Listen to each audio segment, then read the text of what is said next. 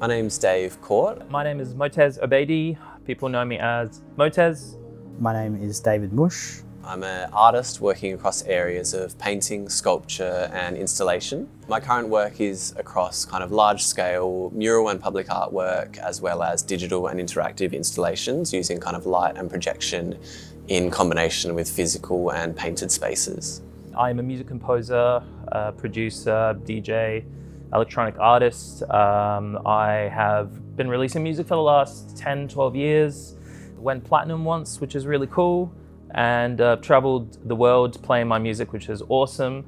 But in the last few years, I've been working also with collaborators on a bunch of audiovisual projects and even a movie score.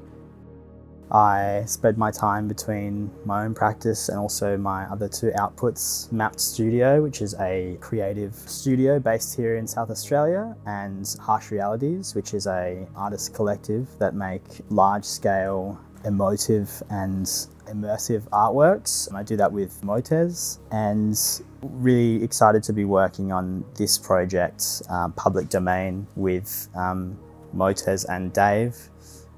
By day, the space is an art gallery. It's an exhibition space. By night, it transforms into a music-focused space where the artworks are interacting with the music.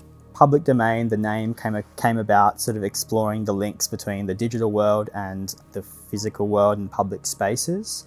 So we wanted to bring these ideas together and create a space where people can connect, share, and communicate. I'm working in a shared studio space at the moment that I'm working with a group of artists in here across a lot of different media and areas. Working with Max Brading, who's a digital and interactive artist working across a lot of kind of live, generative, 3D and interactive artwork. Miles Dunn is a sculpture, lighting and projection artist who's doing similarly a lot of live and interactive generative art. Sean Gowdy is more of a kind of technical producer role. He's working in solving problems of interfacing between digital and physical things. We've got Michael Carney, is a ceramicist and oil painter, and also dabbling in a bit of VR and interactive artwork. Harry Kudlakis is a painter, mural painter and creator of kind of sculptural and interactive immersive spaces, also collaborating with a lot of musicians and performers within these creations. We've also got Olivia Stone, who works in a lot of sewing and kind of fashion work, and also in curation and facilitation of performance across tech, art, music. And we've got Joel Van Moor, also known as Vans the Amiga, who's a public artist, mural painter and is known for running and curating festivals like Wonderwall's Port Adelaide and the Big Picture Festival. He's done a lot of work with artists from all around the world doing kind of large-scale public art installations, as well as a lot of kind of projection mapping and projection installations and light work. A lot of us kind of have a bit of crossover with an art collective that is in the space as well called the Bait Fridge, which is a group of about 30 artists and performers from kind of painters, photographers. We do a lot of work in performance, costume making, sculpture making, and then also dance, movement, kind of theatre, interactive things. All of us are coming together and developing a lot of different projects. One large project that we're working on at the moment and in the process of developing is called Public Domain. So the project at its core is about creating a platform for kind of South Australian artists to experiment and create these kind of large-scale interactive and tech-based artworks. These interactive and immersive spaces is something that has been proven to work around the world, and we've been kind of looking at some case studies for this, but it's something that hasn't really been tried out to this extent in Adelaide yet. We would like to create something that is a ticketed space that people can come and visit and walk through and have it be kind of open to anyone, but at the same time being very artist focused and a bit experimental and kind of tightly curated to these kind of artists and people that are living in Adelaide but doing exciting things to an international standard.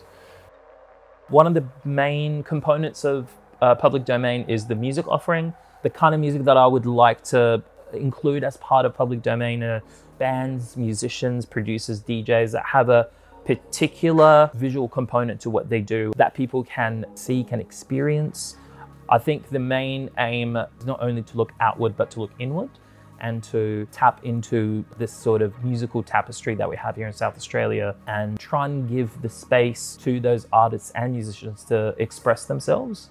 So a key part of how we're thinking about public domain as a space is the transition and being able to operate as basically two different entities as daytime and nighttime, because there will be kind of digital and software-based installations or have a lot of digital elements to physical artworks, being able to program in time-based events that would happen for this. So we can see that being a pre-programmed show that might happen at sunset or at a transitional point where it becomes a real moment that people are a part of. And if you're there, you get to experience this thing, and it's a light show, it's sounds, it's kind of everything happening to create a moment and a feeling and an experience to signify this changeover.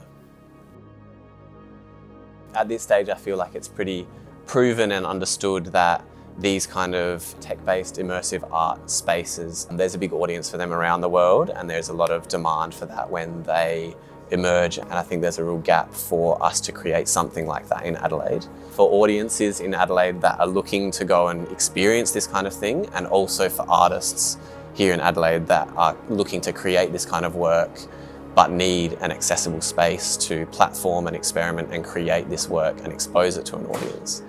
There will be a really great offering of artworks, music, and different types of artworks and different types of music. And so, you know, it gives an opportunity for people to kind of really find the thing they really like and hopefully latch onto it. And I think most importantly, we really are showcasing South Australian artists and really trying to facilitate and empower South Australian artists to present work in their own city.